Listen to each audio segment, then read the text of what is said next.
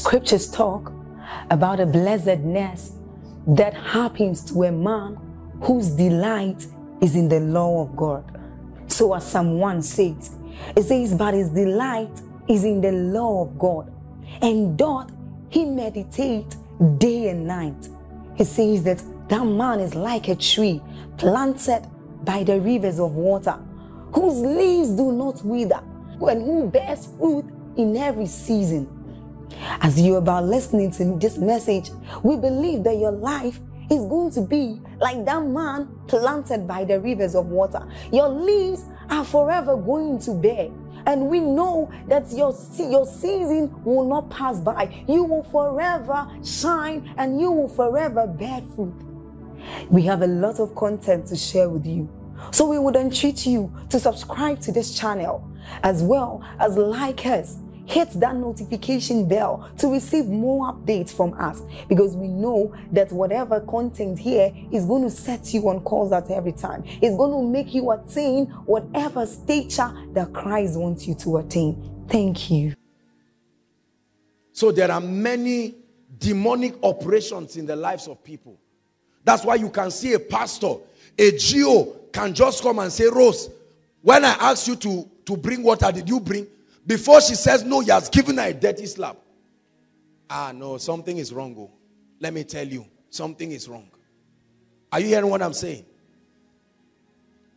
Or a man of God sees the jeep of somebody else, and he now starts saying, you know, the Lord says, give and it shall be given unto you. We are going to examine a few things. Let me rush, because I have a lot to talk about. Number 4, the issue with this kind of nature is that in its worst state, please write, I'm dictating because I don't want us to miss anything. In its worst state, the believer can lose his salvation through idolatry and rebellion. When this situation becomes acute, it sustains the capacity to take the believer to hell. And this is where we get the balance. Notice I told you the carnal man is saved. By the way, let me deliver you once and for all, if you are new in this place, that there is no such thing as once saved, forever saved. Hello? Please hear me. I speak to you as the servant of the Lord Jesus Christ. I'd like you to throw that theology out of your mind. If once saved, forever saved, I'd like you to justify why Aquila and Priscilla died. Because they were part of the church. What happened to their salvation? Number 2, explain to me the mystery of this man in the Bible called Demas. Have you read the story of a man called Demas in the Bible? Paul, the apostle, began to speak and was cautioning people against Demas. Demas, who used to be a faithful brother, who had now deviated from the faith. You can listen to my teaching, the Apostate Church. And so there are many believers who are on their way to hell and are convincing themselves that I remember in 1995, I think I can remember, you will see somebody in the beer parlor arguing as an elder of a church. He said, let Jesus come and you see whether I won't go. Hard baptism, and he believes that based on that, he has his baptismal certificate that he was immersed in water. He has a day. He has the counselor's slip. He even has records of foundation class. And he's justified that even Jesus Christ will admit me to heaven. What a shock.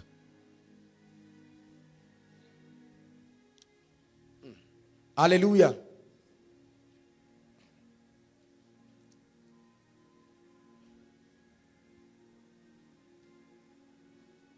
What is idolatry in the context that I just used? Idolatry is the worship of other things other than God. Any other thing that is not God Almighty is idolatry. Anything. Let me hurry up. The last point, number 5 now. The issue with this nature is that it stops the believer from becoming a true lampstand and a written epistle across his territory of influence. it can stop the believer from being a true lampstand. The Bible says, ye are the light of the world. Is that true? Let me finish the dictation. I know some of us are writing. It can stop the believer from becoming a true lampstand and a written epistle across his territory of influence. God has given every one of us territories of influence. But when you remain in this nature of carnality, it robs you of the opportunity of becoming a true lampstand. The Bible says, do everything without complaining or arguing. It says, so that you will be called blameless and pure, children of the Lord, without perversion and this. It said that you will shine like stars as you hold forth the word of life. You see that? John said, I saw 7 lampstands. And that talks about the Catholic Church, the perfect church, the universal church, the ecclesia of God. And they were all burning. None. You say you cannot light a candle and put it under a bushel. The Bible says the spirit of man is the candle of the Lord. But the fire of the Holy Ghost is the fire that comes to light your candle, so that you can lift it and place it, and men can use your life as a reference, as a template of what godliness is. That when God wants to correct them, he will just use your face. Somebody wants to go to a beer parlor, he just sees a vision of you. God has spoken to him. The person just turns back and says, Kai, now wow. Just like God used Moses and Elijah to represent the law and the prophet, God wants to use our lives as spiritual yardsticks to define to people the scope of what true holiness is, what true righteousness is, what true love is, what true victory is. But he's largely not been able to go that far because we have not understood the system that helps us to partner with him. Is God helping someone tonight? Hallelujah. Write this word down, carnal. Let's discuss the word a bit. What does it mean to be carnal? To be carnal means to be sensual. S-E-N-S-U-A-L. To be sensual. Ruled by your senses.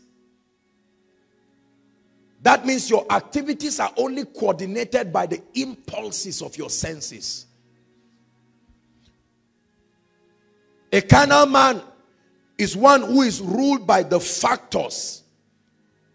By factors and agencies other than the Spirit of God.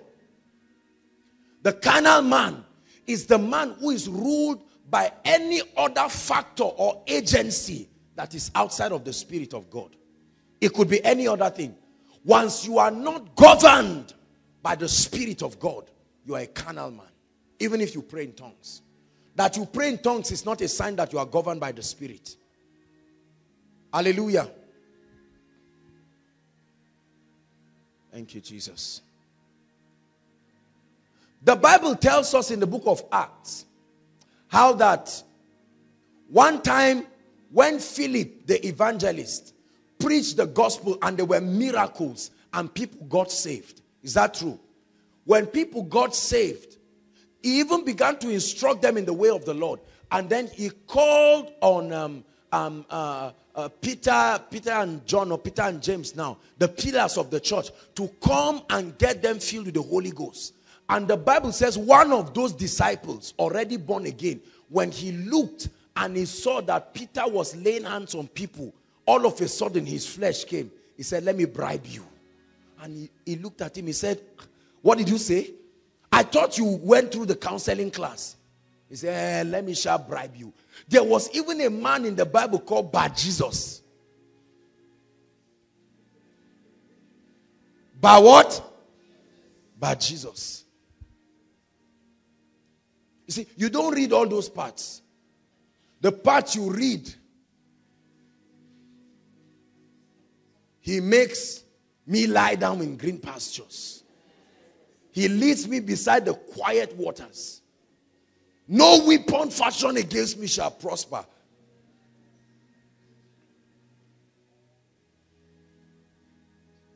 Do you know that the issue with many of us, as far as our spiritual development is, it's not a complicated issue. It's just our inability to have been taught these truths accurately. That means that it is possible that I am born again. It is possible that I've given my heart to the Lord, but I am ruled. In other words, my impulses in life are by another factor and agency other than the Holy Spirit. Oh yes, that is a possibility. That means a carnal man is a slave to the flesh. What is flesh? Flesh does not just mean body. We see that being interchanged in the Pauline epistle. When Paul begins to write to the church, he uses flesh to mean body, like Galatians 2:20. And then he uses flesh to represent the sin nature. So let me define flesh as far as this context is. Flesh is a way of life that is helplessly subject to the appetites. Flesh is a way of life that is helplessly subject to the appetites, the lusts, and the desires of the old man, that is the sinful nature. Let me take it again. Flesh is a way of life that is helplessly, notice my choice of words, helplessly subject to the appetites, the lusts, and the desires of the sinful nature. If that is the reality in your Christian experience, then you are walking in the flesh. I don't care whether you are a pastor of 1 billion members.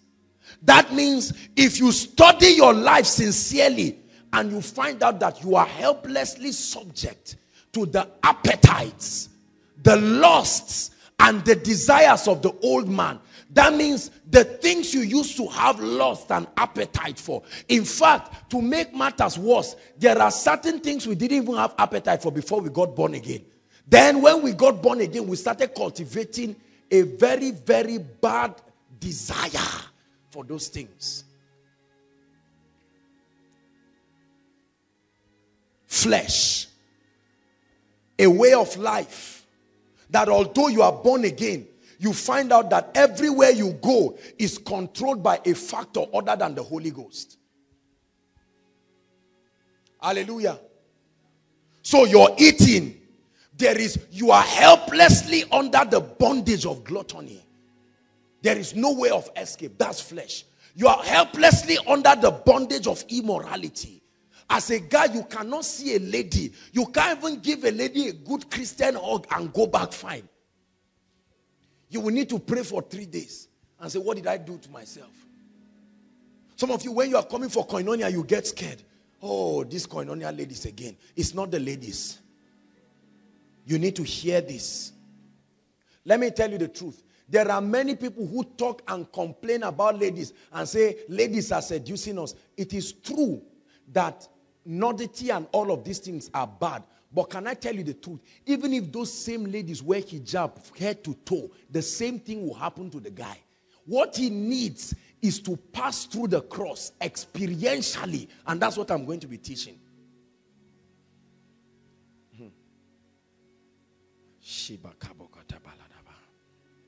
The way of life. It's amazing how many of us are truly not led by the Holy Ghost. We are led by impulses. Oh, give me money. Let me go and buy with one. I must buy this type. There is an appetite that is not sponsored from the spirit. Flesh, carnality. Send me money, Abi, I'm not doing again. What kind of relationship is this? Love you can't show. I thought I sent you money last week. Send it again. Flesh, carnality. Listen to me. Oh, I must buy this. At my level, I should have a car. I should have a suit of 200,000. Flesh. Sponsored. You have become a victim of certain appetites that are outside of the jurisdiction of the spirit. You have refused to allow him to gain total control. And this is what has sponsored many messages in the body of Christ. Most of these Solomon messages we preach, in the body of Christ are a revelation to a spiritual man that we are still slaves to these things. Hallelujah. A lot of people, when somebody buys a new car, they come and you see what they do around the car. Mwah, mwah, mwah, mwah, mwah. 7 prophetic kisses around the car. And you see them do a lot of things. And you are wondering, that is claiming, I guarantee you in the name of the Lord Jesus Christ who died for us, that is flesh at work. Trust me. Trust me. There are people who are praying. There are many of us, if your phone gets missing, your prayer life will suffer for 1 month to pay the price of the absence of your phone. Flesh. Controlled by an impulse that is not the Spirit of God. If they steal your money, your friend, including your friend who was not around, he didn't even know you had the money. You lied to everybody you didn't have money till they stole it. Where is my money? The friend said, I don't know. He said, all of you must produce it. We will take up this case. How much? 500. Yet for 1 week, say, it's not like, nothing leaves me just like that. I know my right. While you think it's civil right, I'm revealing to you right now that is not civil right. It's flesh on rampage. Flesh unrestrained. Hallelujah. All kinds of things. A man of God is preaching in a church and he just jumps around and just feels like enjoying himself. And you know, all kinds of stupid things happen in the church. Let me tell you the truth. It's not about age. It's about a position that the Spirit keeps you. You can be 60 years and still be a victim of flesh. Are you hearing what I'm saying? A way of life sponsored by factors that are outside of the Holy Ghost.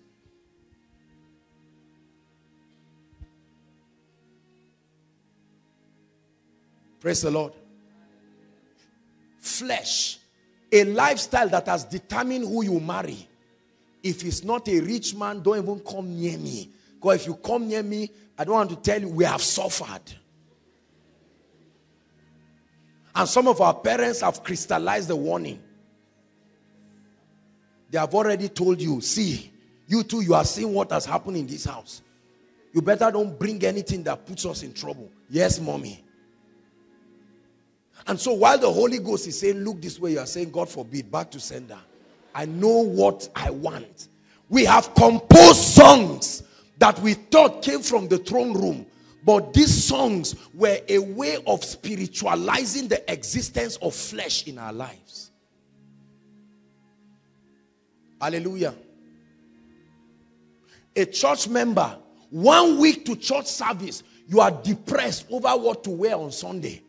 You can't pray, you can't fast, you are just wondering, what did I wear 3 Sundays ago? I think it was green.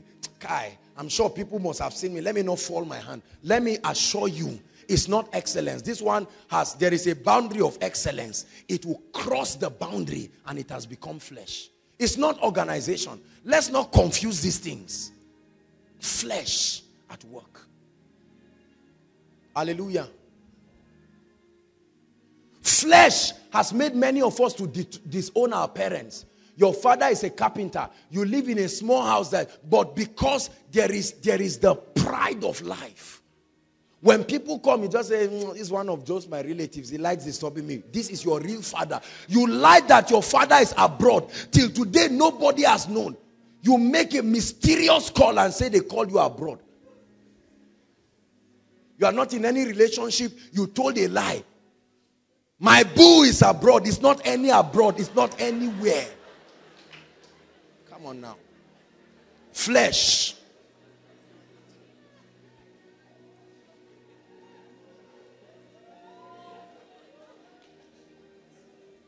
Hallelujah. I hope as you are laughing, you are really hearing what God is saying. Because this is a very serious issue. I wonder why you are laughing. It's a very, very serious issue. Flesh. Right. The ultimate sign of carnality. This is where the rubber hits the road now. In the next 1 minute, you are going to know where you stand. The Lord revealed this directly to me. The ultimate sign of carnality is what I call uncontrolled lust. Period. The ultimate sign that you are a carnal believer is uncontrolled lust. The word lust there doesn't just mean immorality. You can put in bracket desires and appetites. The moment your appetites cannot be controlled, you are a carnal believer.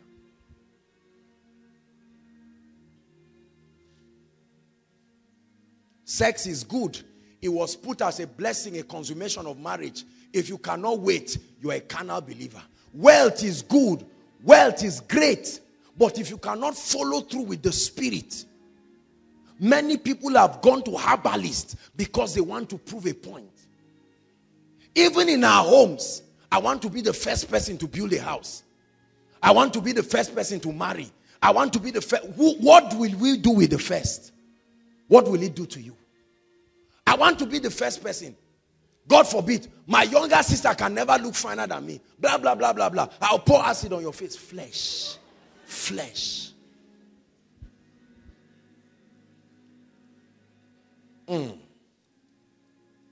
The ultimate sign of carnality is uncontrolled desire. The moment your desires are beyond your control, you are walking in the flesh. Whether you are a pastor. Listen to me. There are many of us, if we are to be sincere with ourselves, there are things that we can control, but there are things we cannot control. The devil cannot throw you with money, but women. You won't even need to try twice. There are certain people the devil cannot throw you with women or money, but anger. Once the devil wants to get you, you can break bottle of minerals and wound somebody, your fellow pastor. Say that's to tell you that the fact that I'm wearing this collar doesn't mean I'm a fool. Spirituality doesn't mean I will remove my shirt and wound you. Carnality. There are many of us, you can control everything aside from movies. Aha. You wake up by 4 o'clock. You leave food to burn in the kitchen. You are watching movie. When you're about to go, you pause it quickly and you run. The latest movie that comes out, you would rather use the money for a retreat or anything. Just, you are fasting. It's true you didn't eat, but you spend the whole time watching movies. I don't care whether it's Jesus of Nazareth, whether it's Lord of the Rings, whether it's whatever. There is an addiction. So when I talk of lust, this affinity is carnality. Carnality.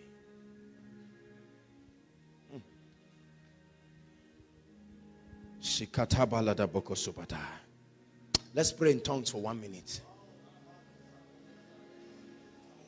Just pray in tongues and let it just sink down.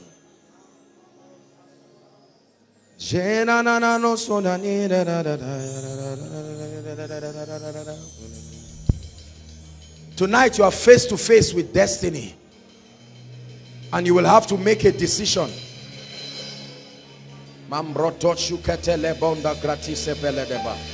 Oh Lord, I want to rise. There is a height in the spirit that I must attain. There is a height in the spirit. No more pretense. I'm ready to confront my fears. Something is wrong, and whatever it is, I tap into the supply of the spirit. Oh, there is a way out. There is a way out. Hallelujah. John chapter 2. 1 John. Please, let's run. 1 John chapter 2. Emmanuel, all the world is calling your name. Emmanuel, when you come again. Emmanuel, and the church will see your holy face. Emmanuel, when you come to reign.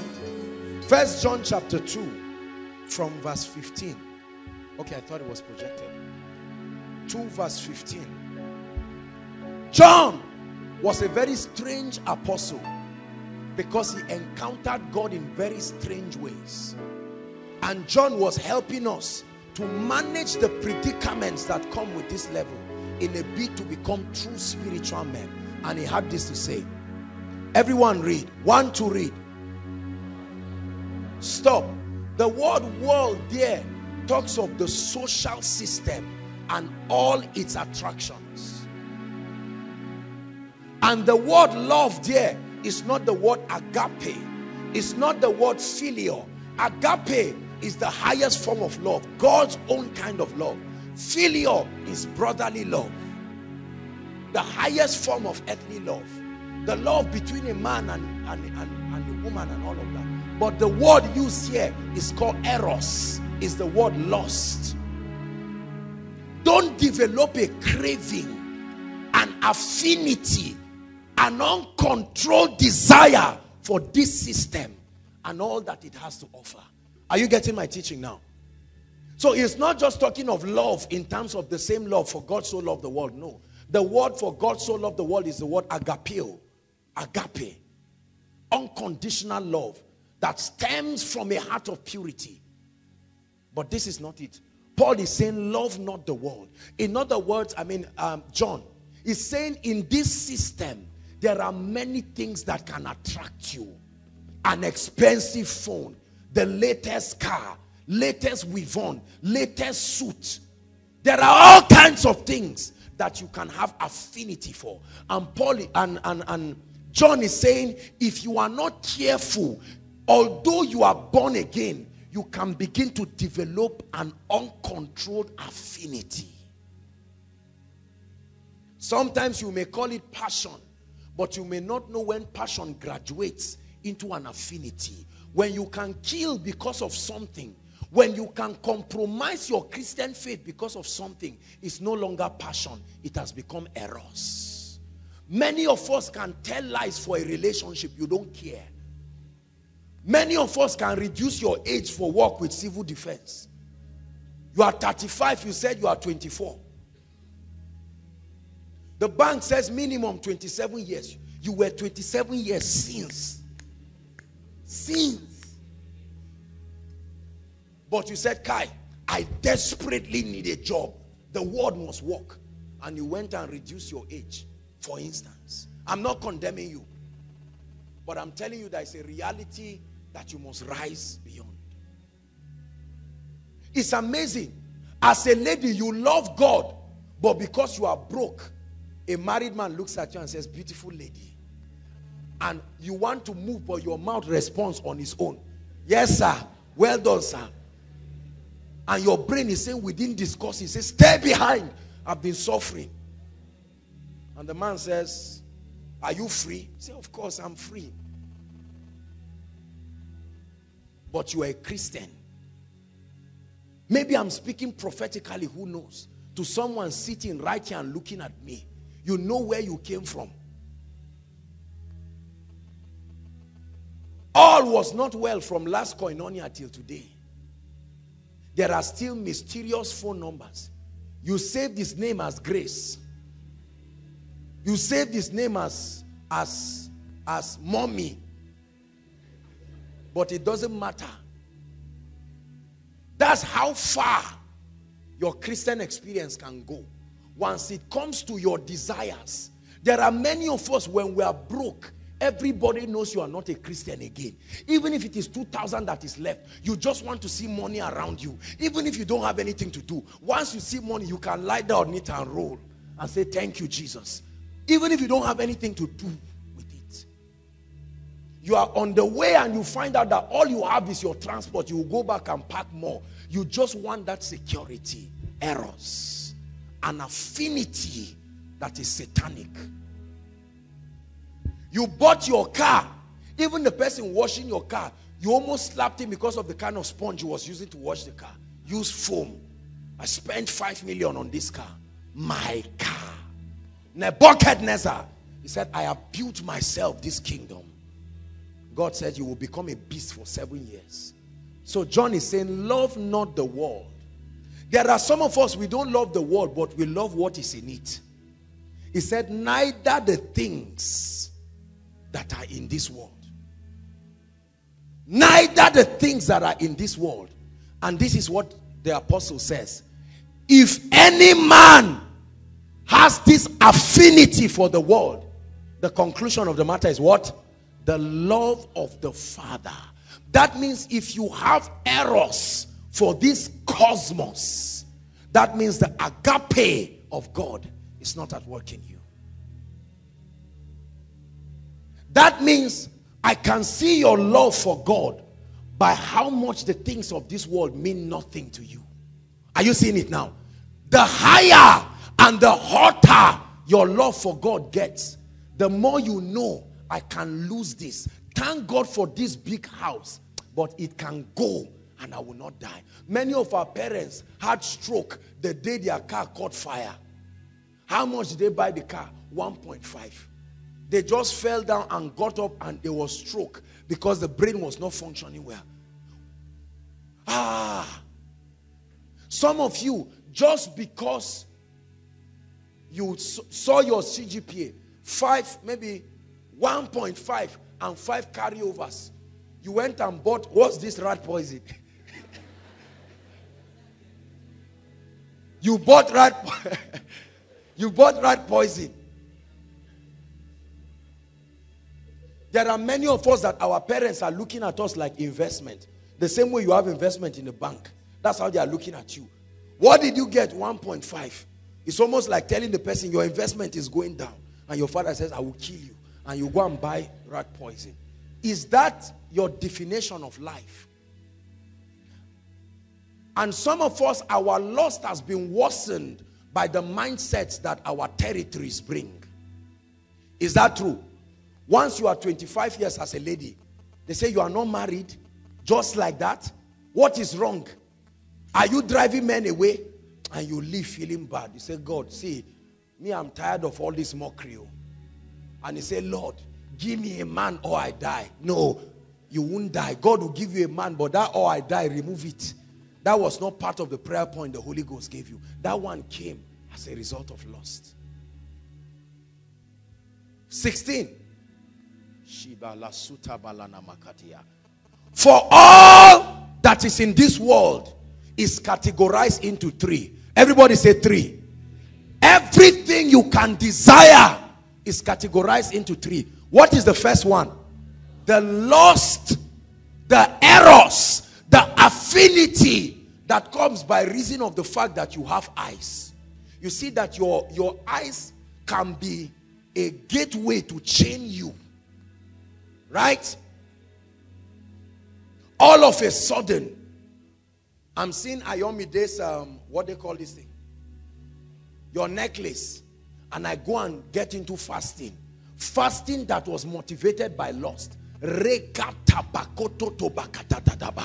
Oh Lord, let my father know no rest. That 100,000 must come out. Your parents could afford a simple phone of 5,000. They say manage first. You insulted your mother. When you came, you were saying, Lord, a partner must arise. I don't care from where. And you go to prayer department.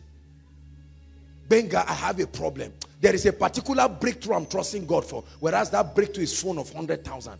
You have disturbed everybody about that thing. I must get this phone before the end of this month. Because you saw it. If you were blind, that kind of lust will not come.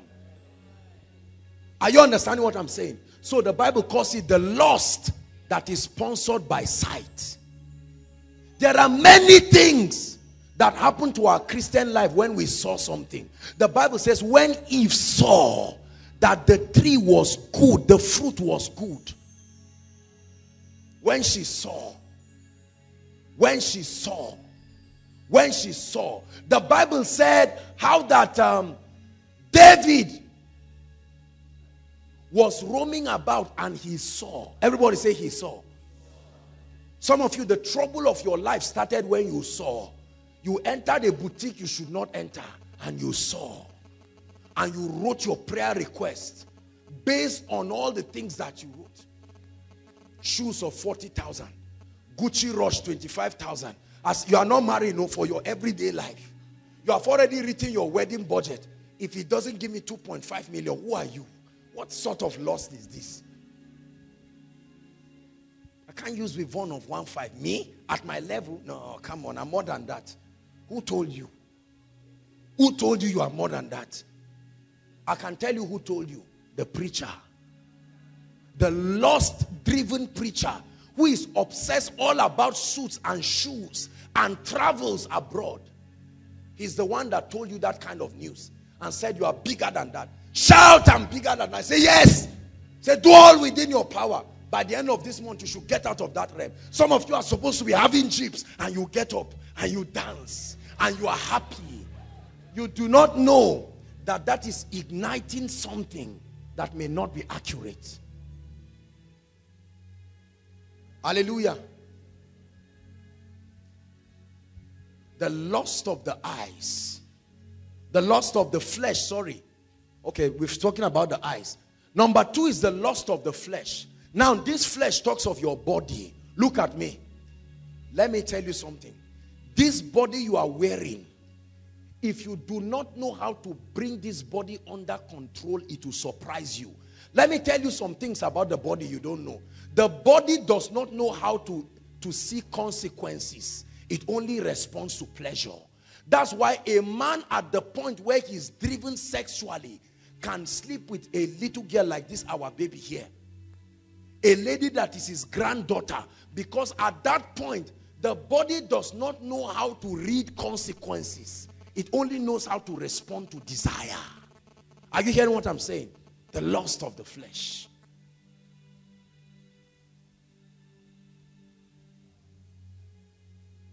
Samuel saw Eliab, and when he looked at him, he was broad-chested.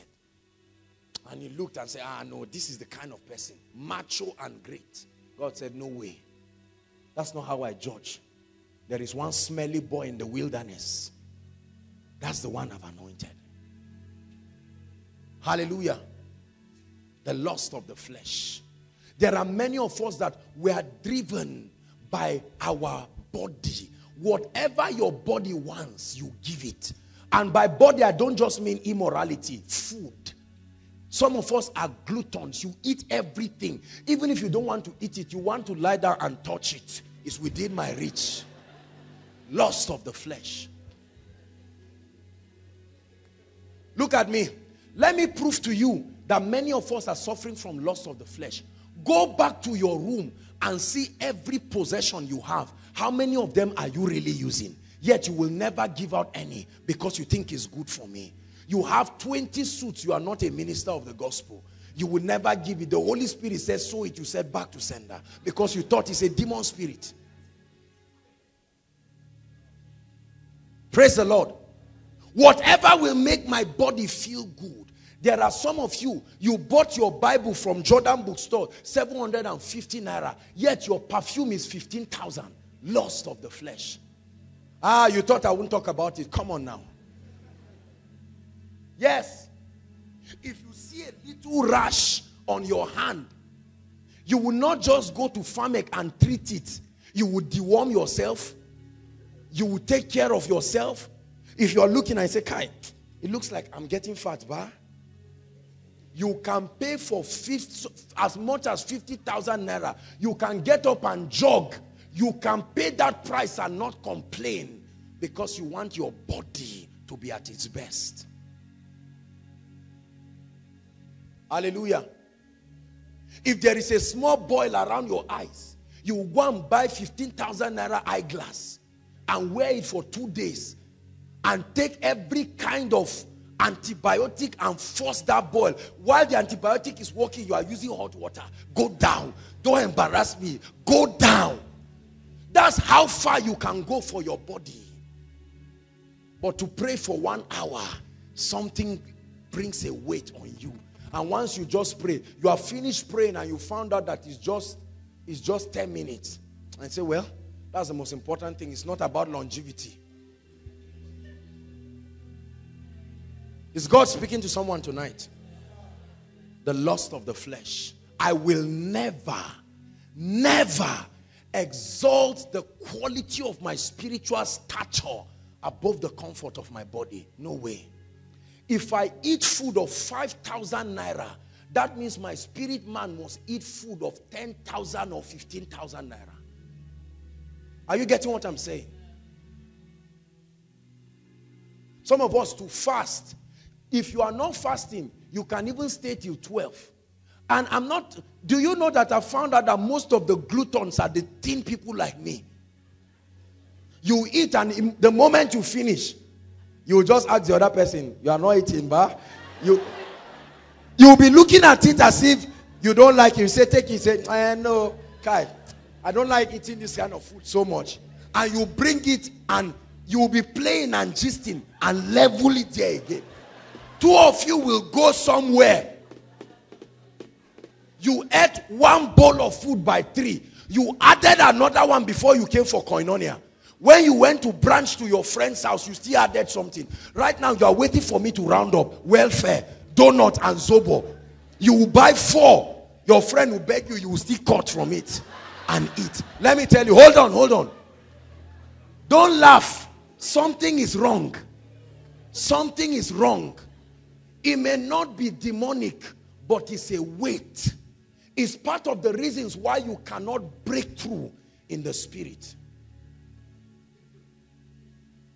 Sometimes I sit down and I ask the Lord, I say, Lord, what am I doing to my body that I'm not doing to my spirit? I take care of my body. But many of us, the entire scope of our lives, my body, it must be fresh. Your cream will finish, will be trekking around Zaria by 10 p.m. You must get the cream. They say, hey, just use this Vaseline in the morning before you know. The last time I used Vaseline was when I was 12 years old. You can go that far to keep this body fresh. Listen to me. 10 minutes and this body becomes empty.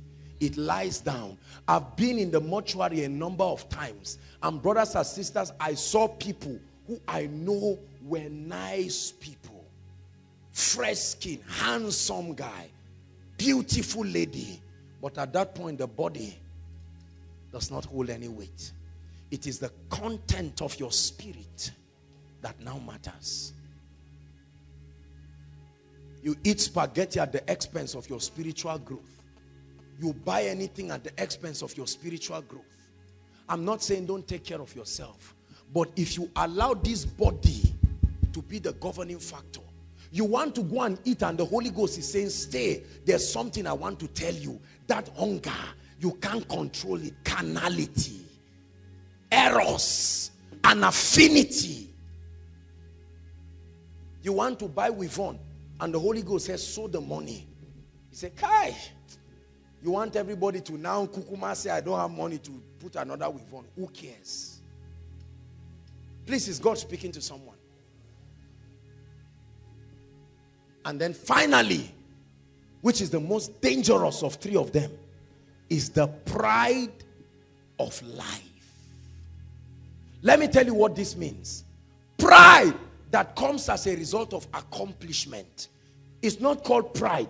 It's called pride that is developed as you walk through life. All of a sudden you found out that without reading you nailed 5 points. All of a sudden you found out that there are certain things around your life that seems to make you notable. You are exceptionally handsome. You are exceptionally beautiful. You speak exceptionally. All of a sudden you found out that you are the object of envy. Everybody uses you as their reference. Your picture is secretly hidden on their phones. Oh God, make me like XYZ. And like Nebuchadnezzar, you will arise.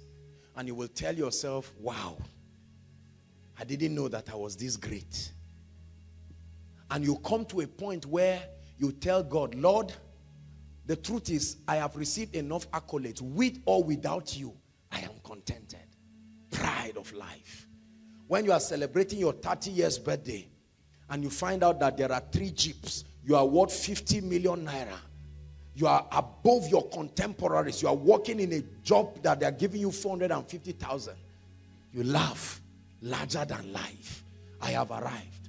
When as a preacher, God honors you with grace and anointing. The sick are being healed. There is a demonstration of the Spirit in your ministry. You never come and struggle. Other men of God are struggling and scrounging, but for you the heavens are opened. The tendency. It is very difficult to acknowledge God in the face of good things, because we always want people to see the effort we put to make things happen. Is that true? So I rather say, I did it. God helped me. I built this empire by my hands. My 5 points, Abba. Even if I close my eyes and I write the exam like this, I'll still get 5 points. My job, I'm the best staff. Even them, they know. If I leave that job now, they are dead. That company is standing because of me. The pride of life. I am the youngest in my family, yet everybody bows to me. The firstborn sees me and calls me sir. That's what Lucifer said. He said, I will arise. I will exalt myself above the stars. When I look at other angels, compared to their light, it's like the sun and the moon. And so I know, everybody knows in heaven, that after the Trinity, I'm next in line. It's not a thing of argument. And so let me just exalt myself. Some of us here looking at me, what will destroy us and stop us from being spiritual is pride. You sit with people, after 5 minutes, you've told them every accomplishment of your life. I was in a meeting on the other day, and I stretched my hands and 70 people just fell. How many wheelchairs? Is it 10 blind eyes or 12? We didn't even have time to count. Pride of life. I'm the youngest entrepreneur. I'm a multi-millionaire as you see me like this. It's just that I'm humble. I'm a multi-millionaire. Pride of life. I can't come out. Every man that sees me, they should let me rest. They are all disturbing me. I'm even tired. I don't know what to do again. Say there are other ladies, they should disturb them. Pride of life. We all know where you are going to. Pride of life. Hallelujah. When you believe that you can exist outside of God, it is called pride. When you find it an embarrassment to acknowledge Christ as being the ultimate reason behind your success, it's called pride. There are many people today, by extension, they cannot acknowledge the impact that people have made in their lives. Hallelujah. I know people who were raised and trained by certain spiritual figures in the body of Christ. But now that they have arisen, they say, this is one of the people that contributed in my life. He taught me some things here and there. Here and there. Whereas the foundation of their Christian experience, to acknowledge and say, God used this person. He's such an influence in my life. They feel if I say it, people will feel me too. And now I have sons too in ministry. Pride. Some of us come to a point where we cannot even greet our parents. You can't bend down and greet your parents with dignity and respect. Because your father calls you sir. My father calls me sir. My own biological father. But I will never, until Christ comes, nothing will ever make me look at my father and disrespect him. Even if I'm going for a ministration and there is protocol and I see my mother carrying something on her head, I will leave it and go and pick it up. Let the suit go places. When did you lose your sense of acknowledging God? The Bible says, in all your ways, acknowledge. It didn't say talk about him. Acknowledge. You know what it means to acknowledge? If we are to acknowledge our daddy prof here, we are going to say, everybody arise. Let us appreciate and recognize the presence of our daddy. And then we will clap and acknowledge him. Then the program can continue. That's what it means to acknowledge God. Not that in the middle of your life, you say stop because you are feeling guilty. It's okay, let's recognize God. God, thank you. Let's continue. Pride. It says it's not of the Father, but it's of the world. When you find out that you have extreme craving for pleasure and comfort, when you have extreme craving for material things means anything at all. When you have extreme cravings to satisfy the appetites of your body, be it food, be it clothes, be it desires. When you find out that you have extreme cravings for recognition and position. See, there are some of us here that as quiet as we are seated, the way we love position and power, you can kill for it. Including some of us who are ladies. You look humble, but let God join you to a man of God. That's when the true you will come out. Mama. There's a seat for mama. The day you see somebody sit down, mama sit. Mama sit. Who are you to sit down on mama's seat? There are some people, you cannot come and quietly, you are a great man of God, but to come and sit down quietly, no, it won't happen. All hail Apostle Joshua Selman, the man who has raised 25 dead people and cast out demons at will. And everybody recognizes him.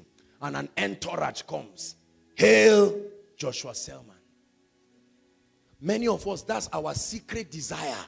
That's why you found out that every time you keep seeing yourself anointed in the dream, it has never happened physically. Because God wants to make sure you listen to this message. Hallelujah. Is that true? Many of us, secretly, you crave recognition. Recognize me. You work together as a group and suffer. When you go somewhere, they say, who did it? You say, I'm the one. And maybe your own contribution was just critique. You didn't even do anything, yet you say, I'm the one.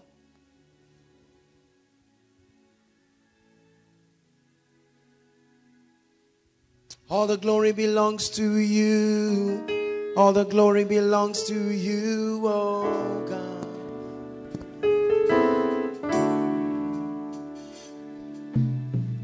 All the glory belongs to you. All the glory belongs to you, oh God. Hallelujah. You must not be embarrassed to acknowledge Christ. See, what I'm teaching you will make you a spiritual man. I am absolutely nothing outside of Christ. I'll give you 2 keys right now that will transit you to becoming a spiritual man. We're going to pray shortly. To become a spiritual man, the first thing that must happen to you is death to the flesh. Number 1, death to the flesh. Romans chapter 13 verse 14. You must die to this way of life that craves to sponsor a desire that is not of God. Romans 13 verse 14. I like all of us to read, please. It's projected. Let's hurry up. 1 to read. And make no provision for the flesh to fulfill its lusts thereafter. Make no provision. Make no provision. Do not create an atmosphere for that manner of life to thrive. Make no provision. What does it mean to die to the flesh? It means to sustain or rise to a spiritual state where your spirit, your soul, and your body can effortlessly withstand the pressures, the lusts, and the cravings of the flesh. I'll take it again. To rise to a spiritual state where your spirit, soul, and body can effortlessly withstand the pressures, the lusts, and the cravings of the flesh. Oh, there is such a possibility in the spirit that you can rise. You become a spiritual man when you die to the flesh. That means you can prepare food for me to eat right now, but when the Holy Ghost says it's time to fast, I still sustain the spiritual capacity to turn that plate upside down and say, I wanted to eat it. Oh, I like salad, I like fruit salad, but at the demand of the spirit, without argument, it can go. Hallelujah. Yes, I love my wristwatch, but at the demand of the spirit, it can go. Thank God for the money in my bank account, but if the Lord says sow it, without thinking twice, I can go to the ATM and withdraw it. I can be in a lovely relationship. I like the guy, and God says I require that relationship as a sacrifice. And you don't say, God, kill me, just kill me. Hallelujah. There is a lifestyle that you are living, and because of the customized dealing of God, let me tell you something. God works with us differently. On account of the scope of your walk with God, he may give you certain extra rules that are not for others. Are you getting my point? It's the personalized dealing of the spirit to position you for the unique place he's taking you. So there are times that other people, you don't come to my house and find me watch movies. There are few times that I've watched, even I'm talking of Christian movies, because it's a sacrifice. I cannot generalize it. It's not a burden on you, but it's a sacrifice that I must take on account of a position that I represent for the body of Christ. Are you understanding what I'm saying? Listen, part of the benefits of working with the Spirit is he begins to give you instructions that are unique to your dealings with him. It may not be so for everybody. There are ladies who do not wear trousers, and that came as part of the customized dealings that God gave them because of where he's taking them to. There are ladies who don't even, they barely apply makeup, just very mild, just very basic, because God has shown them maybe that they are going to become a man of God's wife, and because of that position that they occupy, certain sacrifices, certain lifestyles must be placed on the altar so that it will make them to be perfect complements for that man. And on account of that, the Holy Ghost will draw them into an experiential dealing. Are you learning something now?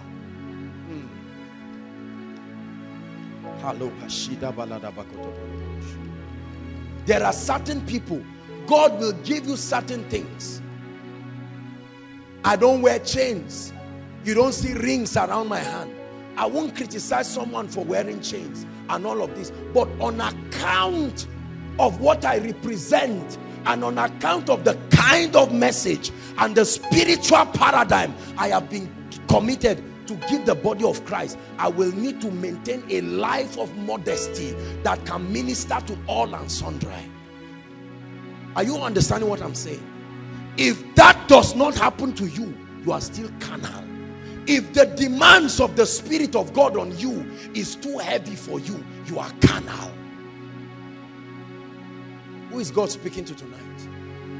Other people can pray for 1 hour, but because God has called you into a particular ministry, based on you and God, a measure has been drawn that you must at least pray for 2 to 3 hours a day without compromise. Whether it is 30 minutes, there must be a system between you and God that becomes the rule, your own unique pathway to spiritual progress. Any other formula will not work for your spiritual upkeep, because God has revealed to you your unique blueprint. There are things I do every week. I may not advise people to do it. You may not sustain the spiritual capacity to do that kind of thing. It may be too much sacrifice, but that is the kind of foundation that can host the kind of anointing he has given me. If you run short of that standard, it will kill you. There is a minimum time of interaction that I must have with the Spirit of God in a week, because I know that if I delve into error, I'm going to confuse too many people. So I thank God for the crowd. I thank God for the apostolic reach. We have over 10,000 plus members on Facebook. I cannot afford to confuse these people, and therefore I wait to make sure that that which comes from the Spirit is in sync. And that will require fasting. That will require praying. It may not be like that for you, but that is the building that helps me to carry the anointing. Who is God speaking to tonight? Because there are many of you, God has begun to carve out a map for your spiritual progress, but you have compromised it because you want to be like everybody. Return to the pattern of your building, and you will see yourself rise. There are some of you, the Lord has told you that I will meet with you from 1 a.m. to 3 or 1 a.m. to 2. God told you that most of his encounters with you will be in the night. But right now you have God. Sleep has become an idol. Lust of the flesh. You want your body to rest. It's raining. And every time he comes to that Garden of Eden, you are not there. And there are mysteries that he wants to give you. Other people can be strolling on the street and God can say, park your car. But for you, part of the blueprint he gave for your unique, the blueprint that will make you a spiritual man. But you have compromised on it because you want to become like everybody. There are some of you, God told you that you must listen to at least one koinonia message every day. It may not be like that for everybody. You have not even had to buy a hard drive of 15,000. But in 1 week, you have bought clothes, useless things. Tonight, God is asking us to return to the pattern that makes men truly spiritual. Can I tell you something? I submit to you, many of the things that we do in the body of Christ, this is not how God trained me. This is why when I look at many people, they are surprised that they are not seeing the glory of God. There is a pattern. If you follow the apostolic blueprint that God gives for building men, I guarantee you, no matter how weak you are, you must become strong. There are many of us, the grace of your spiritual development is tied. You see, there are times in the spirit where God will demand you to pray more than usual because there are certain realms you need to access. And the first hour of that prayer is to contend with the powers and create the portal to hear his voice. You have not even started prayer request. You are praying in tongues yet. And that prayer is aligning your spirit to that frequency of the Holy Ghost where you can begin to hear his voice. Secrets that make men powerful in this realm. Let me tell you, brothers and sisters, there is a path of spiritual progress. There is a pathway in the spirit. When you find it and follow it, you will become powerful indeed. It is not a unique thing for many people. There is a price. There is a price to be spiritual. You see why I talk against some of these messages we preach around?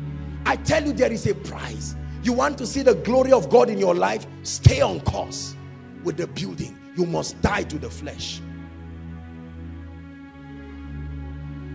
Death to the flesh also means attaining a position in your Christian experience. Attaining a position in your Christian experience where you're craving for food, you're craving for bodily satisfaction, you're craving for pleasure, you're craving for fame, loses its power and its dominion over you. You like food, but it can go. You are a married man. It's a good thing to meet husband and wife, but there are times that you can be able to discipline yourself so that you can access certain things in the spirit. You like going out for picnics. You like visiting friends. You are a social person. But when God places a demand, the moment you hear the headquarters calling, at once, every other thing becomes secondary. That's a spiritual man. You have died to the flesh truly. There is a lady you are planning to ask out. You've been planning to ask her. You plan that tonight, after koinonia, tonight is the night. If you are going to die, you will die. You have already rehearsed. Your friend told you it's okay. What you can say will work for you. But while you are sitting, God says, hold on a bit. Just give 2 weeks. I need to prepare her to answer you. Say, how long, oh God? Hope the fast make the heart weary. If you are a spiritual man, your only language is yes, sir. When you become a true man of the spirit. See, these are the uncommon postures that men can have that makes devils to run away from them. Father, if it be thy will, let this cup pass over me. If it be thy will. I don't want to have to go through this separation. However, not my will. That's the language of the spiritual ones. Oh, not my will. Not my will, but your will be done. If it means me staying without marriage, not my will, oh God. If it means me dropping my degree, I know I went to school and I got masters, and God says I'm calling you into the ministry, not my will. You want to go to London and God says no, I'm navigating you to Oyo State. You say, me Oyo, oh God, I'm from the north. Nevertheless, not my will. Not my will. Not my will. From today, I want you to begin to wake up by 12 or 1. Just 12 to 1, and sit down in an atmosphere of worship. I want to talk to you. Oh Lord, based on my work, I come back late, but I trust you to supply the grace. Not my will, but your will. When was the last time you said, not my will? No, it must be my own. It is my own. My altar is calling you, oh God. My altar is calling you, oh God. My sacrifice is calling you.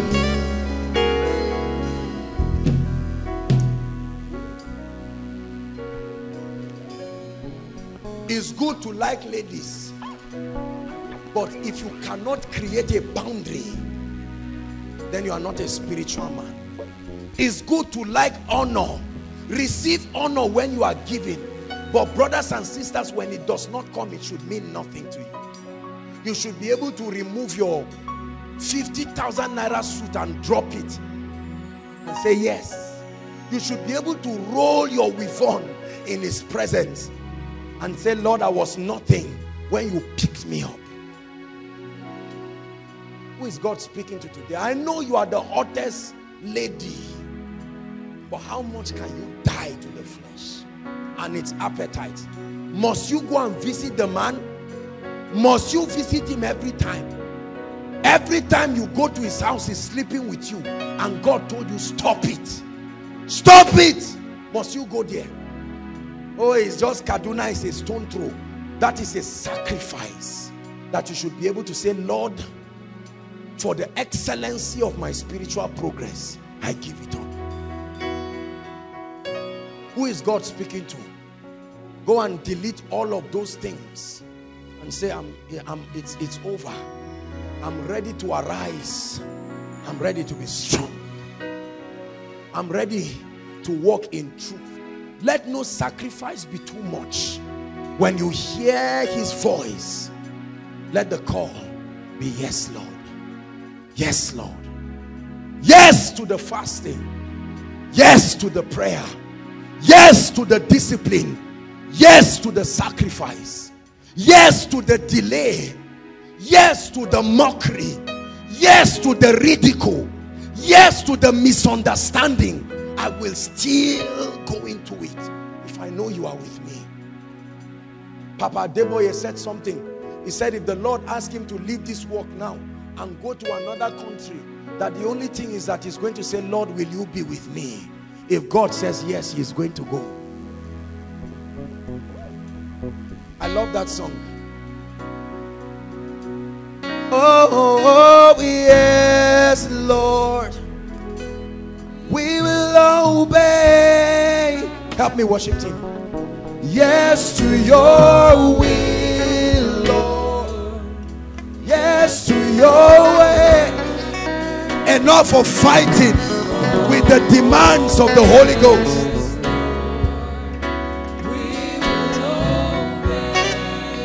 Let me give you the last one. So the first one is death to the flesh. No matter how late tonight, we must pray and ask the Lord to end this flesh thing in our lives. Look at me. Anything you cannot give God, it must die in your life. I'm preaching to you. Anything you cannot give God, anything you cannot give God, I'd like you to scan your life in 1 minute and look at what it is that you know truly, if God makes a demand, it cannot go. That is the idol that has stopped you from the next level.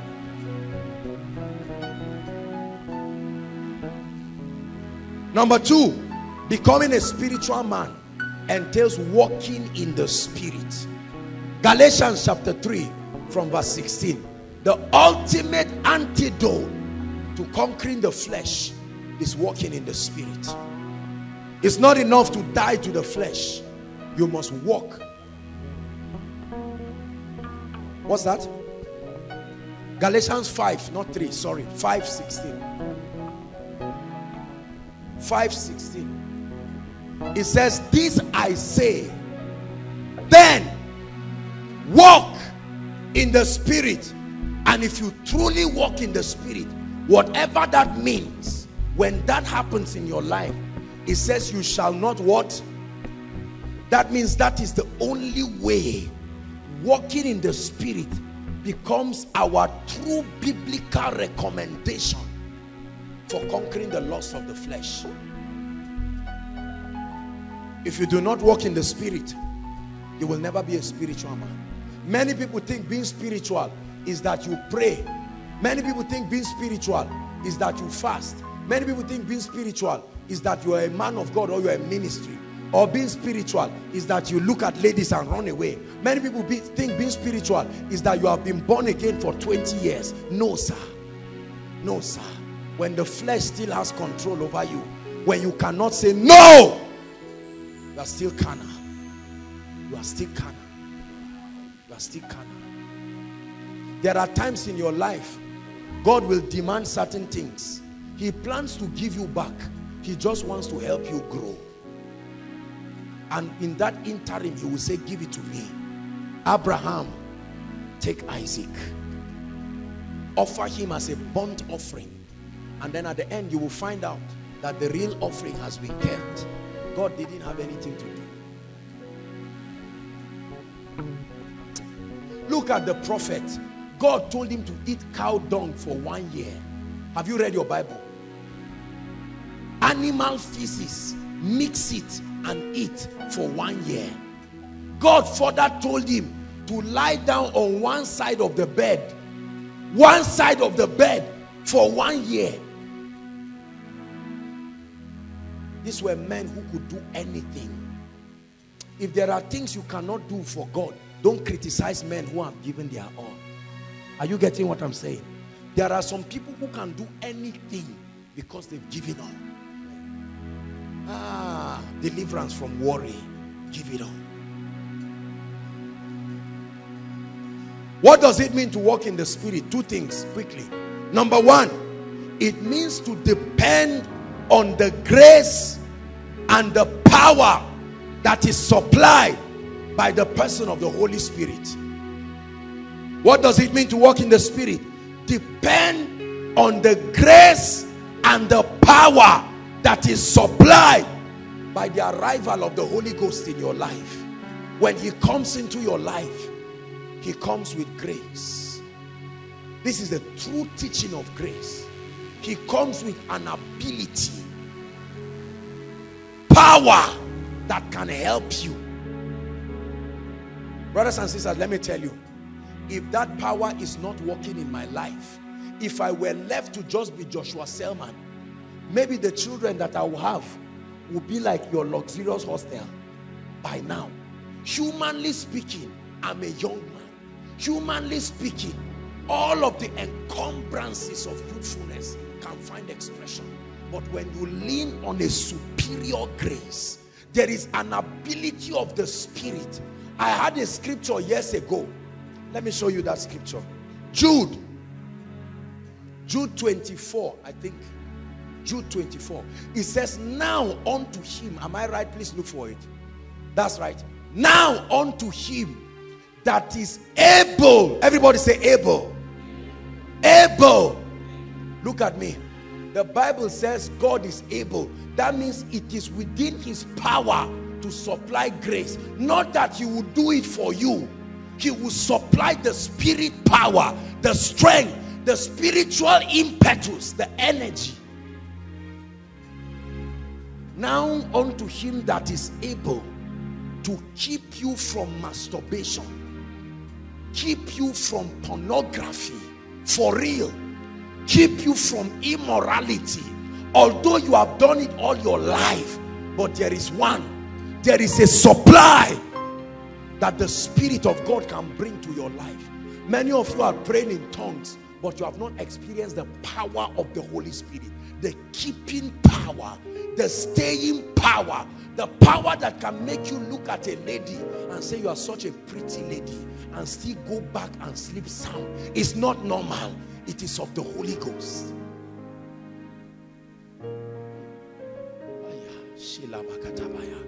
May someone catch a revelation tonight and come out of certain things forever. Listen, my father used to suffer from anger and it affected me. While I was growing up, I found out that I could be temperance. I could just get angry and react. Very hot-tempered, and I mean my patience was very short. But when I found out that there is a supply of the Spirit, you've been trying it with willpower. This is the teaching that we call the teaching of the law. Trying to use your biological ability. Are you getting my point now? Trying to say, Joshua Selman, I am this and that. Trying to say, I will not look at ladies. Ah, she is pretty. No, in Jesus' name, blood of Jesus. This is the law.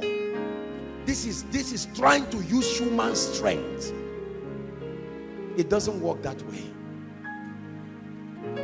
Because how many nude people do you see in our society every day? You can avoid watching pornography. You can avoid watching this. But what of your lecture? What of your workplace? Are you getting what I'm saying?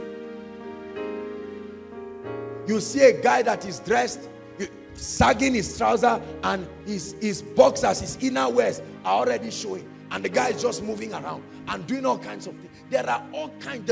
It's called the mystery of lawlessness. So what do? You die because there are pretty ladies around you. What do? You are working in a department where there are pretty ladies. Now unto him, hallelujah, who is able to keep you. Everybody say, he can keep me. Say it, he can keep me. Oh, he can supply the strength. Yes, he can. Yes, he can. Yes, he can. If he cannot, then he is not qualified to be called Lord. Hallelujah. So you can hold on to that phone and look at it and say, pornography, finally, I have found out that it's not about struggling. You see, the problem is, many of us grace preachers, we do not teach this technology of escape, but we just say, look, just assume, believe, meditate on good things, which is nice. But how do you refuse something that is working inside you? It's not just something that is working outside you. There is an agency. It's called the law of sin and death. So, even if a little baby that you give birth to suddenly starts looking at people and pointing his hand, because there is a law. On the other hand, Now you sit down and you are saying, oh, the grace of God has appeared to me, but you are dying because this spiritual technology was not shown you. And then we have people who religiously try to say, don't do this, don't do that, don't do this. And the guy says, me, God forbid, whereas he's dying in silence. He looks at Esther and he's like, hey, oh God, if I don't marry this girl, let me die. Whereas he's claiming he's okay. Both are wrong. One is using human strength and willpower. You have been sleeping with ladies all your life. I hope you know that these things have memory. It's in your mind. You used to club, you used to drink. Your mind has recorded what it feels like. So is it willpower you will use to stop? All of a sudden, you look at the lady you used to sleep with. Both of you know, and you're already vulnerable. You want to use willpower. You are joking. You are joking. You are joking. But there is a supply. They that wait upon the Lord, it says, they shall renew their strength. I love the way he put it. He said they will mount up. Mount up. It's a realm. It's a realm. It's a realm. It's not just about determination. Oh, I will not do this. You will do it. It's a realm. Depend on the grace and the power that the Holy Ghost brings to your life. You know that he came into your life, but you are yet to explore the provisions that he came with. And you must cry out that he will open you up to those possibilities. Number two, walking in the Spirit entails, and this is most important, living under the authority of God's word. That means making the word of God the ultimate basis. Making the word of God the ultimate basis for your judgments, for your decisions, for your choices. Walk in the Spirit. The word of God must become the basis for your decisions, for your choices, and for your judgments. Allowing the word of God to rule your thinking, to rule your talking, to rule your actions. Every aspect of your life. You must allow the word to rule your thinking. Philippians chapter 4 verse 8. Whatsoever things are pure, true, noble, it says think on these things. Our time is up. Rise up, let's pray. I wanted talking about prayer and fasting, and showing us a strategy for studying the word, fellowship with the Spirit, and the sacrifice of a pure and holy life. We'll just touch that next week before we move on to another topic. Is someone challenged tonight? Lift your voice and begin to pray and say, flesh, you have no power over me. Come on now, lift your voice, Koinonia. We're out of time. Let's pray. The power of the flesh is broken over my life. The lusts and the appetites, carnality, that which comes as a result of my affinity to this realm is broken. I break materialism from my life. Go ahead and pray. Holy Spirit, I receive a supply of power, a supply of divine energy.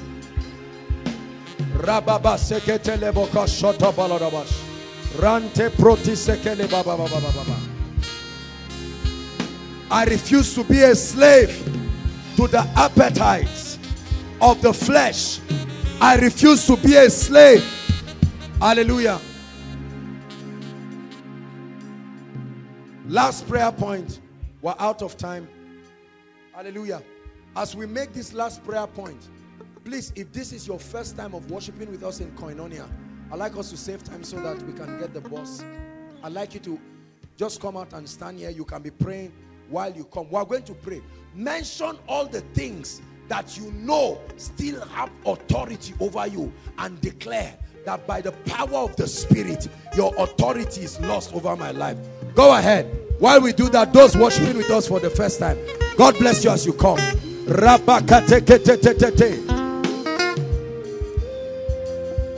Pray. Pride, materialism, gluttony, anger, vain glory. Please give them room as they come out. Give them room as they come. God bless you as you come. All of us lift up our voices and let's pray. I'm a changed person. I stopped struggling tonight. It's not about willpower. It's not about willpower. Tapping into a supply of the Spirit. Grace that comes by the Holy Ghost. Grace that comes by the Holy Ghost. Hallelujah. Hallelujah. Wow. A number of people today. Thank you so much, brothers and sisters, for coming. I'm sure that you were blessed tonight. Your life will never be the same. I guarantee you. As this word was coming, I want you to know that yokes, burdens, infirmities just leave people like that. And I know that many of you will return with testimonies. Hallelujah. This is Koinonia. I want to pray for you, and we're all going to pray for you. We're anointed, and when we bless you, you truly are blessed. Stretch your hands, saints of God. Speak, prophesy into their lives. We bless you. Oh, we bless you. From tonight, we bless you with a hunger for prayer, a hunger for the word, a hunger for spiritual things. We declare that your transition to become truly spiritual begins tonight. Every weight, every encumbrance upon your life is broken. Every dominion of the flesh is destroyed in your life. In the name of Jesus Christ. Hallelujah. May the Lord bless you. May the Lord honor you. Hello. Scriptures exhort us from the book of Proverbs. It says, my son, attend to my sayings.